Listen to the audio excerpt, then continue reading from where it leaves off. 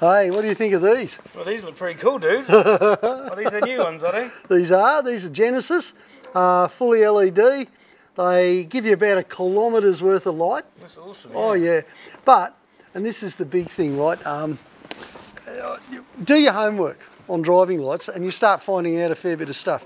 And apart from the fact that Lightforce is made right here in Australia, is the world's best lighting system, has the best mounts, is the choice of all the professional truckies and anyone who really knows this stuff.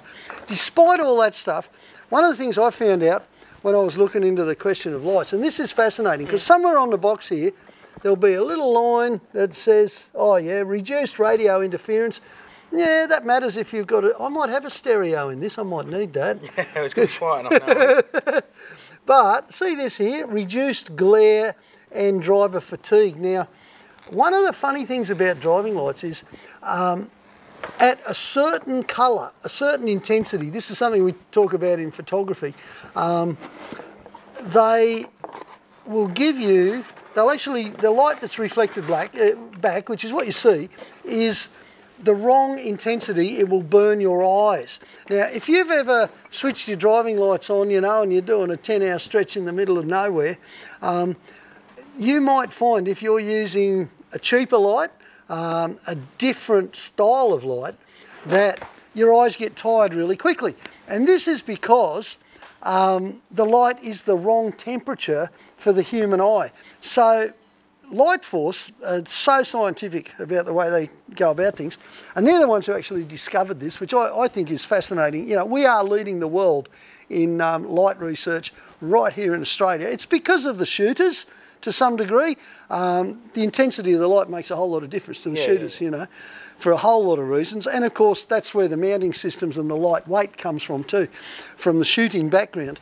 But you get a light like this, you can have those on for that 10-hour period and your eyes won't get tired. In fact, it'll be the opposite of that. You might get tired and your eyes might get tired accordingly, but the intensity of the light allows everything to be lit up at the right intensity so you don't burn your eyeballs out, have a bit of a brain snap there on the nullarbor or something. That's why professional drivers only use Lightforce. That reason alone, because as you probably realise, a lot of guys drive all night. You know, they take their 5-hour breaks, of course they do, but they drive during the night, cheaper fuel, less breakdowns, no traffic, blah, blah, blah, whole lot of good reasons.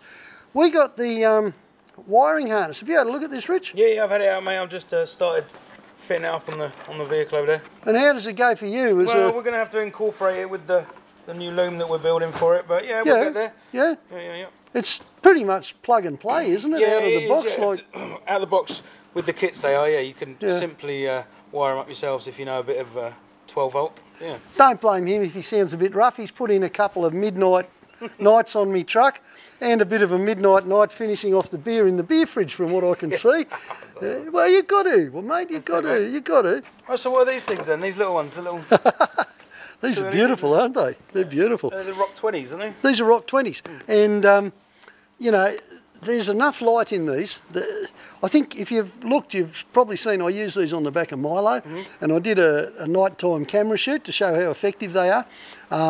2 of these on the back of the truck is going to light the place up, that even with the 12HT going flat bicky in reverse, I won't hit trees. Well, I might still hit trees, but at least I'll have a chance of seeing them.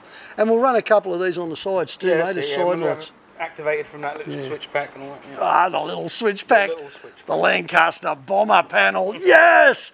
Going to drop a few bombs with these on. Actually, I'll probably go walk further to drop bombs. Yeah, that's right. Yeah, don't do it right.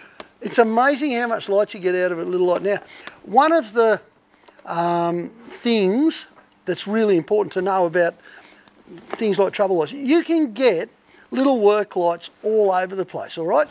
And you can spend more time fitting them than they're worth buying. And then they're going to last 6 months, a year, you know, a year and a half, and they'll pop, fizzle, you buy another one, you've got to rewire it, all that stuff. These, I've never had an issue with them at all, you know.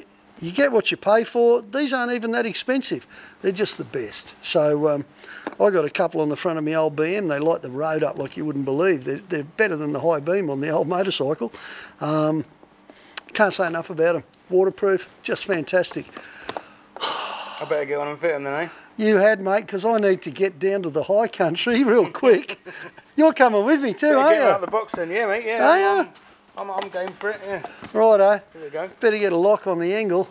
All right, mate. Let's go. Moving right along. No point having a good bar without some good lights. I've got the best in the business, obviously. I've got my Lightforce, but I've also got the little 20s on the side. These are beautiful, these Lightforce ROK lights. I use a couple of these on my motorbikes. They are almost the ultimate small but very powerful and reliable light, just like any other Lightforce product for that matter.